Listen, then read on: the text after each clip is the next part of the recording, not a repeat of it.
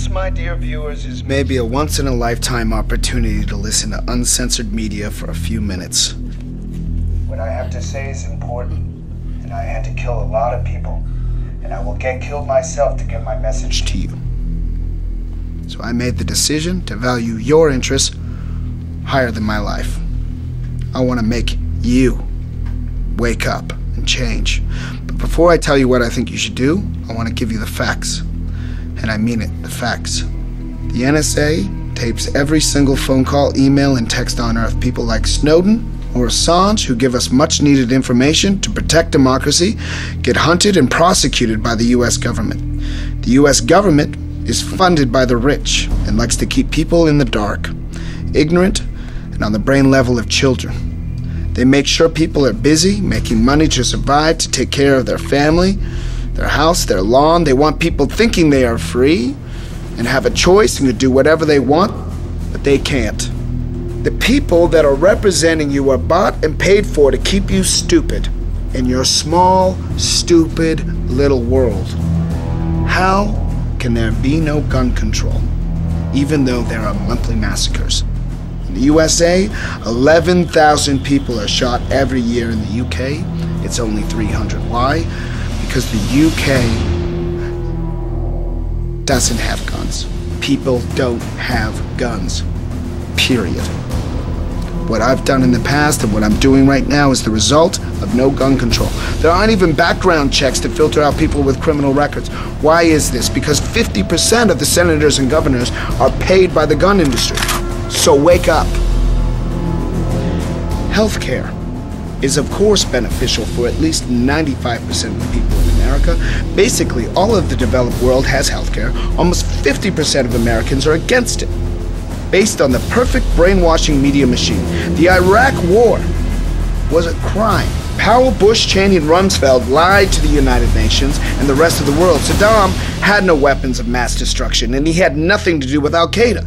But we know our friends, the Saudis, financed the 9/11 attacks. But because of their oil, we don't do anything against them. Instead, we send soldiers to die in countries that have nothing to do with domestic terror attacks.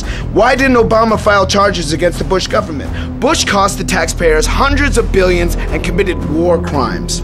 Why is Obama not doing anything about that? Because he is also paid and a member of the club. More migrants got deported under Obama than under any other president.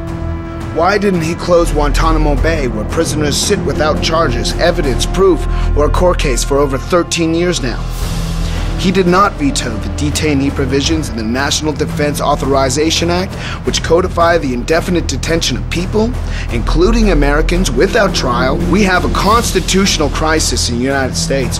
We now have a rogue state. It is a violation of international law, a violation of Magna Carta that goes back 800 years of what our sense of justice means. Obama should be charged for that, and he should go to jail.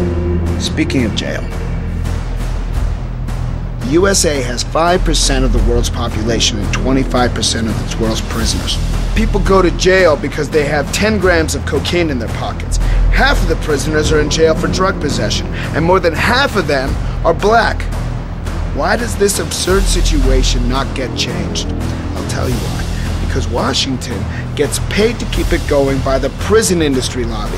Why don't the rich pop stars and film stars and white stockbrokers who use speed The guy's totally right. every day get thrown in jail? Why? I mean, we should hire him as a TV talk show host. If you are rich.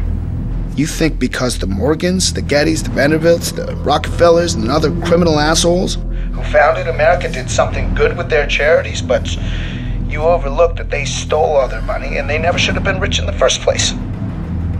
What I want from you, the crowd, is this, okay? I want you to change the world, and don't think that this is going to happen peacefully or you can do it alone. We need to kill the rich. You get out there, you use your weapons, and you rip Washington apart. You hunt down the billionaires, the bank bosses, the CEOs, the scumbags, and the liars, the governors, the lobbyists, the senators, because they're all the same, and you hang them from the first tree that you can find. We need a cleanse, people, okay? We need a reboot. We are actually through the roof nationwide. We have the best ratings ever. I mean, we are now on the map everywhere. Everybody knows us. We need to destroy that system, but I cannot do this work alone. I need you now. I need you now. We need to do this together. Okay, so I thank you in advance for your help. Thank you. That's pretty good, right? If I ran for president, I would win, right?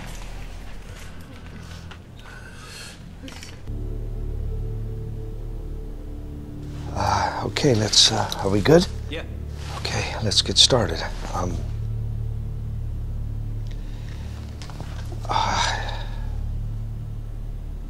Where have you been, Bill?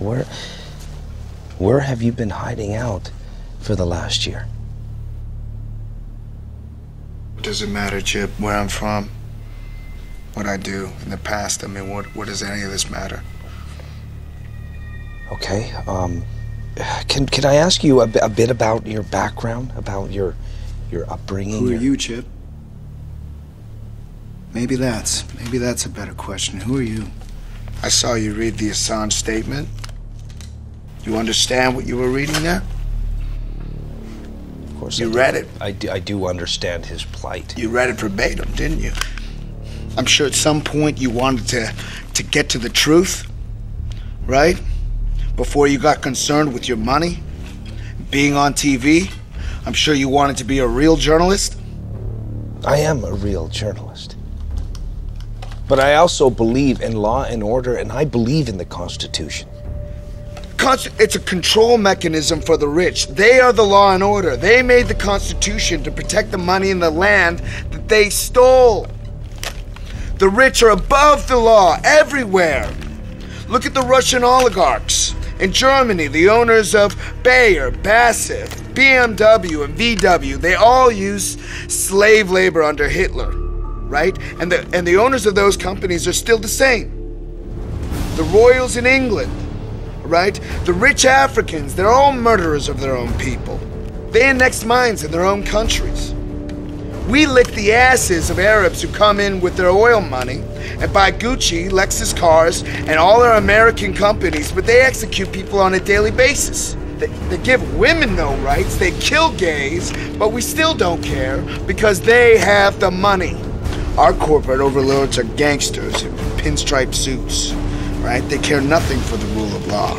They have put into place the most sophisticated system of internal security in human history. They have shredded our most basic constitutional rights and civil liberties. They have turned the three branches of government into wholly owned subsidiaries of the corporate state. They have seized control of the systems of information to saturate the airwaves with lies. And you're a part of that, Chip. You're just like everybody else. See, the anchors, the news people, they're all in someone's pocket, right? Am I right? I mean, what's the agenda here at your news station? We made $2.8 million in the last 2 hours on that coverage.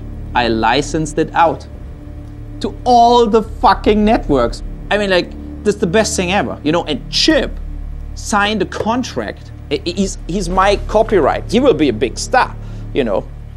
Do you feel that